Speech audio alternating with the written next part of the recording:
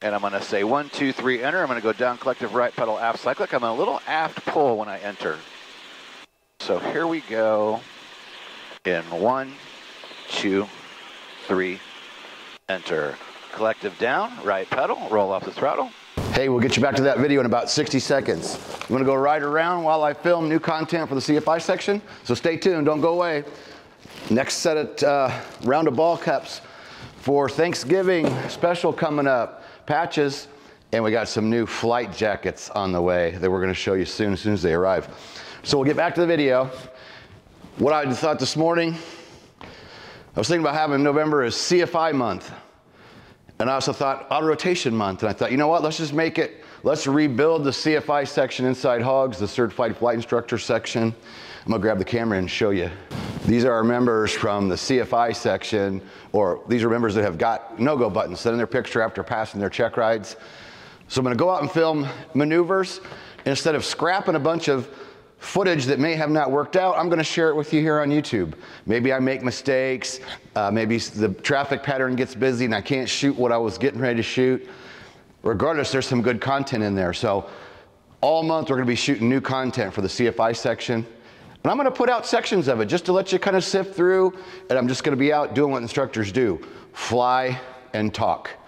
So we're gonna get right back to that video where I'm out just doing CFI stuff. I'm getting ready to do full down auto rotation. So that's what I'm working into. That's what we're gonna be filming. And real quick, before we go back to the video, private pilot study guide. You can sample this thing. There's a link down below where you can sample chapter 1 for free as a free PDF. And you can also check out the paperback version as well. That's a link down below.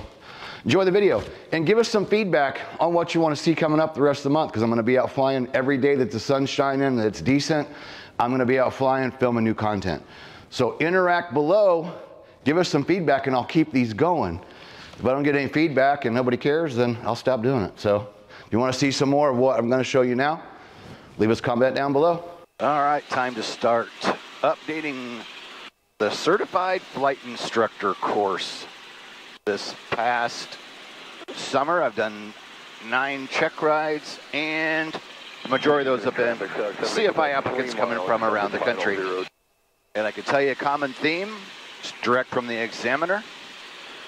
Many applicants for the CFI have been weak on the fundamentals of instruction. And I know that's the last thing you want to hear. I guess it's like paying your dues. So we've all done it. We've all been there. You just have to work through it. I know it's a lot of memorization. It's a big hassle, but you've got to put your nose to the grindstone and just get through it. And as you're studying the FOIs, try to think of some things that you can use for most of the fundamentals of instructing. And if you think about it, you can find scenarios like, oh, let's just make one up. Let's say the building blocks of instruction, like how you learn one thing and then it builds on another. You know, let's talk about auto rotations, because I'm going to do some auto rotation stuff today. It's always good to do quick stops before you start doing auto rotations and explain to a student how the quick stop is essentially the flare in your auto rotation. So you're going to definitely be teaching quick stops before you start teaching the auto rotation and the flare in the auto rotation. So you can think of plenty of scenarios through your training. You've been through private and commercial if you're doing the CFI.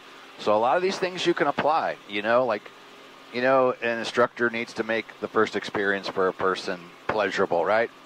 Maybe you had a first experience that was pleasurable. I know my first 2 instructional flights ever, the guy was yelling at me, and I didn't like it. I didn't go back for 6 months, and when I did go back, the instructor said, that instructor that was here when you were here before was a real a-hole. And I was like, I'm glad to hear you say that. And he said he ran a lot of people off that never came back because of his attitude. And I'm like, you know, I almost didn't. And he goes, forget that guy. Let's go out today and start over. So in the PTS, I put in the appropriate place, I wrote the guy's name that I did my first flights with, because that's how I would remember about how you should treat a person, you know, and how students need to be treated with respect and give them a pleasurable experience, not start yelling at them the first 2 lessons. So I'm going to do a clearing turn here. And we just did our normal approach. This is a little tip for you as a CFI. I heard a long time ago, you should always go out and do a normal approach, warm things up before you start doing auto rotations.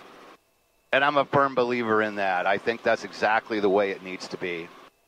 And also, always do quick stops before auto rotations just to warm up. And I think that's great advice as well. So let's do a few. Warning caution lights are out. Gauge is in the green. I'm out of the yellow on the carpet. So I'm going to get rolling along. Most of us teach quick stops, you know, like 40 feet, 40 knots, something like that. But just note, they can be at any altitude and any airspeed. As long as the maneuver's safe, that's what's important. You'll find that people do a lot of different methods with quick stops. So let's do one. 1, 2, 3, quick stop. So gentle flare. Keep flaring, keep flaring, keep flaring, keep flaring, keep flaring. I'm going to wait till the speed's almost gone. Now I'm going to level the helicopter, raise collective, adjust pedals as necessary. And if you think about that, that is essentially the flare and the auto rotation. So let's do another one.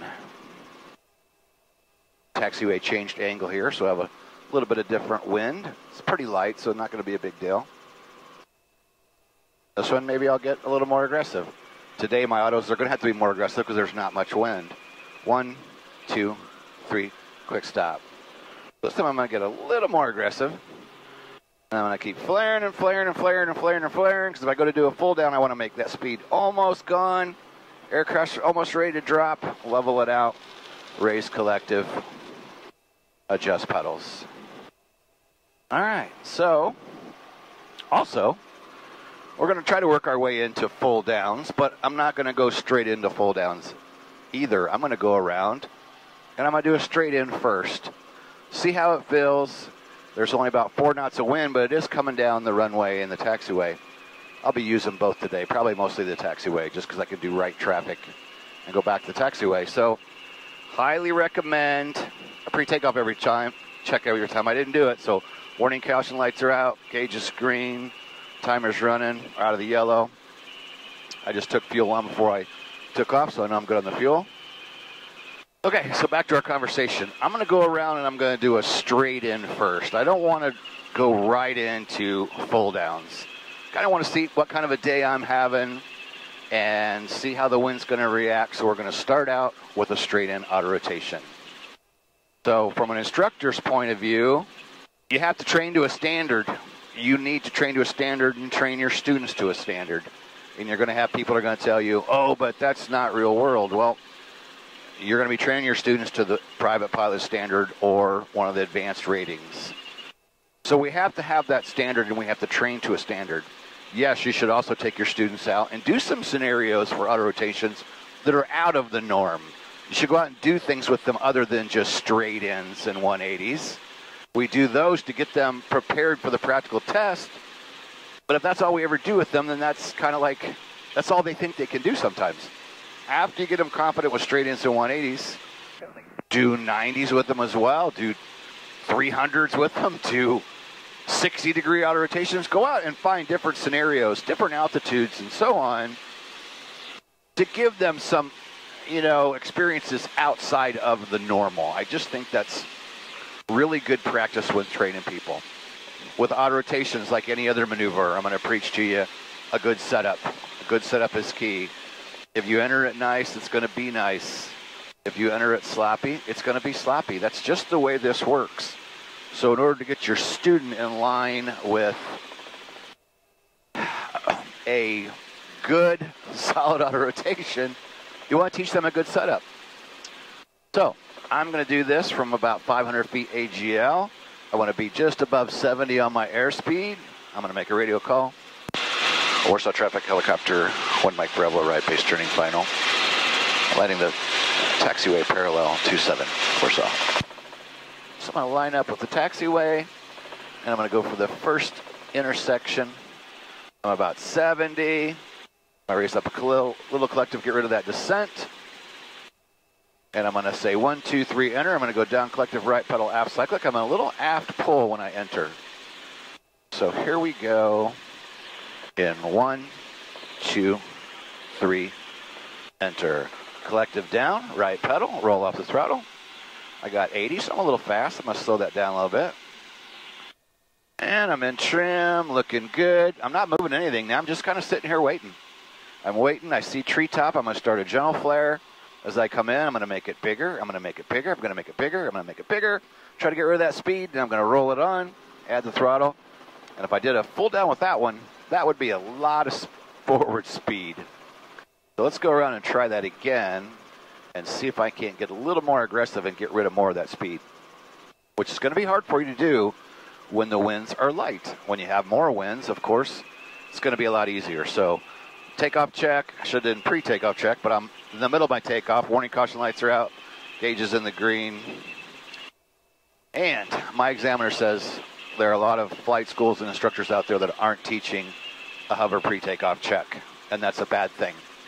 And you'll find out there in the real world, there's a lot of people not doing them. And it's just not good. I've made a mistake today of not getting that verbalized for you, so I'm going to do better. Every single takeoff, pre-takeoff check. So we're going to go around, and we're going to set that up again, about 500, about 75. And I'm going to try to do a little bit more of aggressive flare to get rid of some of that speed, because I'm maintaining this aircraft and I'm paying for those skid shoes. So I really don't want to slide any farther than I have to. I have my 300 AGL so I can start my crosswind. Teach your students, normal takeoff, climb to 300 AGL before you start your turn either direction. And that's not just a private pilot thing. I can tell you from the professional environment and EMS, we stuck with that. It was climb to 300 AGL before starting your turn. So that's a 135 operation, and it's textbook, just like private pilot training. They wanted you to climb to 300 AGL. Traffic, Mooney 70 X-ray is 10 miles to the west, inbound on RNAV. Warsaw traffic, helicopter 1 Mike Bravo is on a right, downwind. We'll be landing on the taxiway, parallel 27 Warsaw. Okay, so we'll be paying up and listening to that guy. So where was I? Oh yeah, so the 300, and then they also wanted us in the EMS environment to line our approaches up at 300 AGL. So that's how you should teach your privates. That's how we flew it in a professional environment. So that guy was 10 miles out, so I should have plenty of time to get in and get another straight in auto done. So again, consistency. Setting it up every time is how your students are going to find success. And I can tell you from doing a bunch of advanced ratings this summer, a lot of guys from around the country have come in, and City traffic, Skyhawk 7, and they don't have a really the best setup, touch and go, Michigan City. and they're kind of varying. I'm like, hey, you know, you're a commercial, you're going for CFI. Be consistent. Set these approaches up every single time so they look the same, and that's how you get consistency, or get consistent in flying nice approaches over and over. If you're varying airspeeds, varying altitudes, it's not going to work. You need to have a nice setup in order to have consistency. All right, so I'm lining up with the taxiway. I'll make a radio call. Warsaw traffic, helicopter 1 Mike Bravo, right base, turning final, landing the taxiway, parallel 27 Warsaw. All right, so I get lined up with the taxiway. About 75 on the speed, that's good. I like being a little faster than my glide. I like to glide at 70, so I like to enter a little bit above 70, so when I go aft cyclic, I can pull back to 70, so the nose doesn't drop, and I can keep my RPM nice. So I'm lining up for the runway. Got my 70, got my 1350. I don't want descent. I don't want out of trim. I want everything nice and neat. Coming up on our spot, I'm going to go 1, 2, 3, enter. Down collective, right pedal, roll off throttle. And I'm not doing anything. And on any given day, you might be able to do this in R-44. Just hold it. Got it nice at 75. RPM's in the middle of the green. Beautiful. There's treetop. I'm going to start at jump. When I get closer, I'm going to make it bigger. I'm going to make it bigger. I'm going to make it bigger. I'm going to make it wait for that speed. I'm going to level it out. And I could have set that one down. I still would have had some ground slide, but I could have got it on the ground. Traffic, Mooney 70 X-ray is 5 mile final. Runway 9er, low pass only. Departing to the east, Warsaw. All right, so that guy's going to be coming in opposite. He's just doing a low pass, so he's going to land a little bit downwind. The wind's out of 270. Be aware of that. Fixed wing will do that with a little bit of a downwind. We don't do that in helicopters. We take off and land into the wind. So while we're doing this stuff, prepping you for CFI stuff, I can't stress enough, you want to do everything you can into the wind. Train students into the wind. No downwind. 5 years in EMS flying, I could always find a way to land into the wind, no matter where we were on a rooftop helipad or going to a scene. I could always find a wind, into the wind or a crosswind. I was never forced to fly downwind or land downwind. Some places actually teach downwind landings. I do not. And I think in a student environment, I don't think you should ever teach a downwind landing.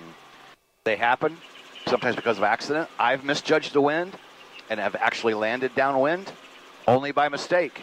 And it's an uneasy thing. You'll know, like, you're like, man, this thing's feeling squirrely. Why am I messing with the pedals? Why is this thing acting funny? It's because I misjudged the wind. So teaching your students in the beginning, always looking back at that windsock, looking at flags when you're flying, look at smoke. This is fall right now. I can see smoke, people burning leaves. See a flag over to the left. Keeping a good eye on where that wind's at all time. And you got to beat this into their heads. Because you're responsible for creating this person. You're creating their pilot abilities, so you want to do it right. All right, let's talk about the endorsement for auto rotations as you're preparing for your certified flight instructor.